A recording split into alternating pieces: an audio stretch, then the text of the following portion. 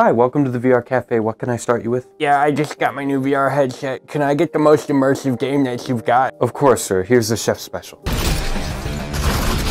This is disgusting. How do you think I can play a VR game without simulated arms? My apologies, sir. Let me get you something with arms. Ah, yes, that's so much more immersive. I love me some immersion. Immersion. Okay, hear me out before you hit send on that comment. I love VR as much as the next guy, but it's got some issues. If I were to get into all of them, we would be here all day, so I'm just gonna cover the most fundamental problem. And no, this video isn't going to be, oh, the Quest 2 sucks, the Quest 2 is ruining VR, because it really isn't entirely the Quest 2's fault. First, VR causes a whole bunch of problems for game developers, from navigating gameplay issues to motion sickness. Flat screen gaming has been the standard since the inception of video games themselves, and developers have had decades to get a good grasp on what is fun, and more importantly, what isn't. I argue that VR has really only been mainstream for maybe like 5-ish years since the release of the Quest 2, and developers are still trying to understand the best way to use VR. Let's take a look at a first-person shooter on a flat screen compared to in VR. If I played a first-person shooter on a console, I'd expect there to be a button for reloading, a button for crouching, etc. This has been the standard for going on 2 decades. Then VR shows up and just wants to throw all of those conventions out the window. You'd figure that making a VR FPS would be just as easy as replicating real-life firearm mechanics as accurately as possible. Nope,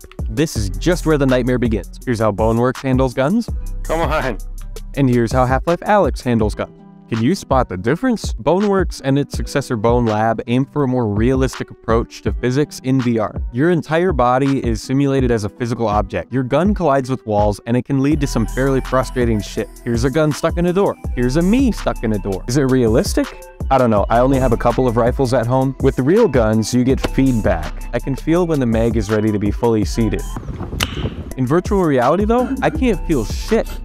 Paired with the need for pinpoint precision when reloading, and these virtual guns are unnecessarily difficult and frustrating to use. Stuff like this is a side effect of a bigger issue in the VR industry. I present to you my most favorite marketing word of all, immersion. What exactly does immersion mean? According to VR developers, immersion means making your game as horrifically complex as possible in the hopes that it gets hardcore gamers hard? I'm sorry, do I play games to replicate my least favorite thing of all, the sad reality that we have to live in every day, or do I play video games to relax? Like I said earlier, there are few to no standards in VR game development, so while one VR game might have really fun shooting mechanics, another might have infuriating mechanics that are completely different. Guns are something that everybody understands. Here are 3 VR games that have guns in them. Boneworks here has the most realistic gun mechanics, Fallout 4 VR has the least realistic, and Half-Life Alyx has a good compromise between the two. If I were to put these 3 in order of least fun to most fun, here's what it would look like. Boneworks is all the way here down at the end because it requires pinpoint precision to pull off a fast reload. Fallout 4 just reloads for you, and Half-Life Alyx gives you a large margin of error in your reloads for the sake of making the game more fun. The reason why I say Half-Life Alyx or Fallout are more fun is simply for the fact that I can use only 10% of my tiny little nugget brain to reload a gun, while reloading in Boneworks feels like it requires a PhD in gastroenterological surgery just to shoot an orange zombie guy in the balls. Valve are unbelievably smart when it comes to game design, and while they aren't known for yearly releases, they have a reputation for quality and innovation that has revolutionized gaming multiple times over. Valve's genius with Half-Life Alyx can be seen with the simple fact that you don't even need to bend over to pick up anything. Which, if you're a VR gamer, you know the pain of punching your floor at least one time trying to grab something that you accidentally dropped. Let's take a closer look into how Valve designed Half-Life Alyx to make it both fun and incredibly immersive.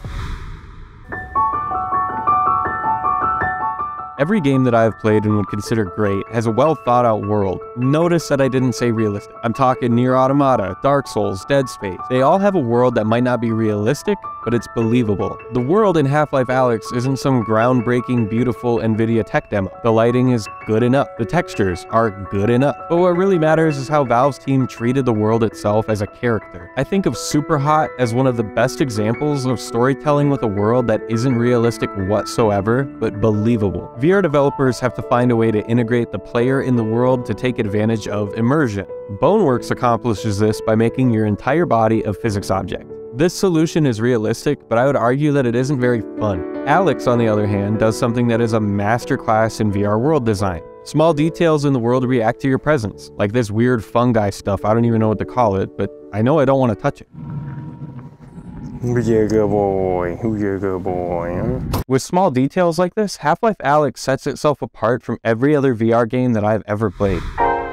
Now we move on to gameplay mechanics. Sticking with first-person shooters, let's look at some mechanics in closer detail. In most flat-screen FPS games, your gun doesn't collide with walls. Recently, however, we've witnessed the rise of FPS games with a focus on tactical realism. Games like Squad, Insurgency, and Tarkov. In these games, your gun length matters, as moving the barrel close enough to a wall will make your character pick up their gun to avoid it unrealistically clipping into geometry. Contrary to what I'm about to say, these types of FPS games are my favorite on desktop. Systems like this work great on desktop and lead to a game that is both fun and more immersive. In VR though, it's a different story. If your gun isn't able to clip, it leads to tons of moments where your gun is just freaking out on the edge of a wall. When you play a tactical VR FPS game, you have to pay real attention to positioning, which can lead to more realistic tactics being used. But again, I would argue that it simply isn't fun. And based on the player counts of these games, I think most people would happen to agree. Valve realized the potential of this issue and decided to design all of Alyx's weapons to be one-handed and relatively short, resulting in guns that handle very easily in tight spaces and allow them to be useful tools instead of anger-inducing boomsticks. Physicality. Physicality can be a great thing for you, but VR, and specifically first-person shooters, have a very big fundamental problem to deal with. Fundamental. Say you're playing Fortnite and you're cracked like the saucy white boy you are. You can crank 90s on little kids with ease. All you have to do is flick your thumbstick or your mouse. Okay, but yeah, how do you do flick shots in VR? Oh yeah, that's right.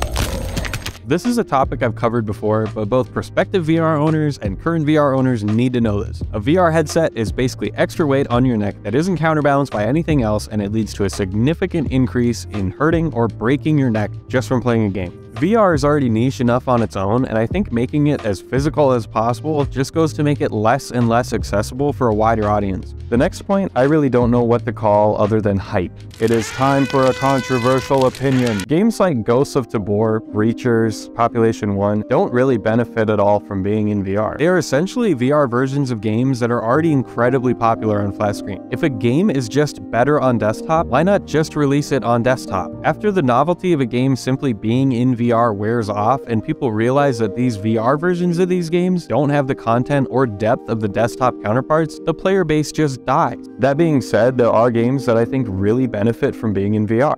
Both VRChat and Blade & Sorcery make great use of full-body tracking, something that Bone Lab still ignores despite your body being physically simulated. Half-Life Alyx utilizes the strongest aspects of VR and does things with gameplay and world design to negate VR's downfalls as best as it can, leading to a game so good that people are still trying to find a way to play it without VR. You might say, hey Boneless, those games are made by massive studios with tons of funding. I give you Sail VR, a quirky yet incredibly fun pirate simulator made by an incredibly small studio. The entire focus of this game is being a pirate and getting money to spend it on upgrades to get more money. Are the graphics realistic? Nah. But this developer understands how important a game being fun is. But when a company is designing a game first and not a VR experience, they usually focus on the right aspects of a game rather than treating VR as a gimmick. Many developers that I see would rather focus on stuff like physics or how they can integrate a social aspect into their competitive VR FPS game, or even worse yet, going for super ultra realism at the cost of making a game that is actually fun to play. If it isn't obvious yet, I hate 99% of AAA games that have come out in the past 5 years. There's simply too many battle passes and lazy collectible content strewn over empty open worlds for me to care about them anymore. The games that I find myself playing most often are games that keep it simple. Superhot, for example,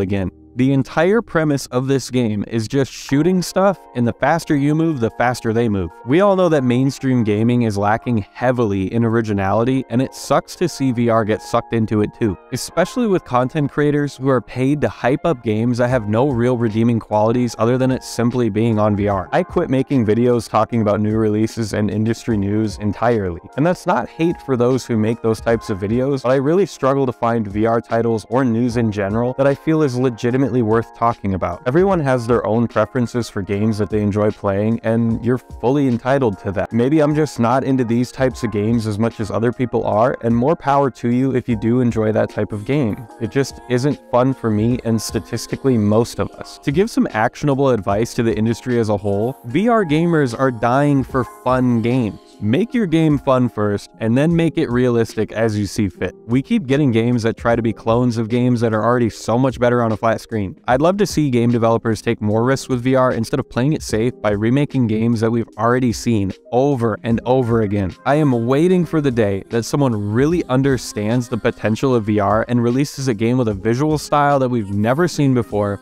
with experimental music, fun gameplay mechanics, and it completely changes the narrative around VR.